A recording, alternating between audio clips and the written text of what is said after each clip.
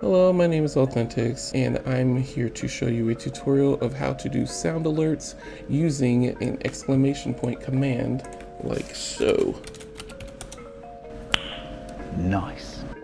Alright, so this is going to be a tutorial of OBS Live. Streamlabs OBS has its own chat box that can give you sound alerts, and from what I hear, it's a lot easier. So this is going to be a tutorial specifically for Streamelements. So the sound we are going to use today to do this is going to be a SpongeBob meme. Brother, this guy stinks! Alright, let's get started. So you're going to open the browser, go to Streamelements, go on down to Stream Store, which is already here. I have several others here, but what you're going to do is create new item, go to Sound Effects, name it what you want to name, I guess whenever for the exclamation point command. So hit, mine's going to be stinks. Put the item cost to 0 so that there's no cost to use it. Make sure this is going to be -1 so you can have an unlimited amount. Global cooldown 0 seconds, user cooldown 10 seconds is pretty good so they don't spam it too much. So you want to hit, actually leave the description blank as well, sorry about that. Hit next. You want to upload the sound. I've already uploaded it from my, I guess, hard drive. If you need to, you can just go to upload and drag and drop it, but I already have mine. So what I'm gonna do is right here, hit submit. Make sure you put this all the way up. Most likely the sound won't come through as harshly during stream because you'll most likely have a bunch of other things going on in the background. You can make it subscriber only, but be warned that I believe it's only for subscribers who have actually gone out of their way to subscribe to your channel.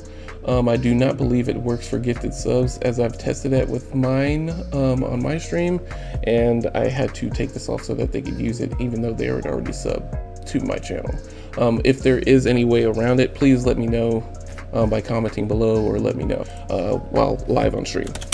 So what I'm going to put for the item command is going to be stinks, because it's going to be exclamation point redeem command, and the command is stinks. You don't have to worry about asset unless you really want to. You can make this anything you want, but I prefer to just keep it simple. Next, then save. And you're going to want to go to commands, chat commands under bot. I'm going to add a custom command for that to be easier to type in. Stinks. You can put user level everyone. For the response, you're going to put the $, which is the username, is going to say so-and-so, open bracket, redeemed, stinks, close bracket. Activate command. So it's here. And the last step is essentially to go to your overlays, and so I go to my overlays, set it to just edit any scene or I guess browser source that's attached to every one of your scenes, so the chat can use it at any time at will. I usually put it in my alert box, so I hit edit. You're gonna want to go to the plus sign here to add one, go to alerts here, and go to store redemptions, and then there'll be a box here that'll say redeemed. As you can see, I've already had mine added, so all the alerts usually go through for that. You don't have to worry about any of this stuff here, so you can just null and void that and don't have to worry about that. Normally you would hit click save, definitely, but since mine's already there, I'm not going to save. So let's test it here. Stinks.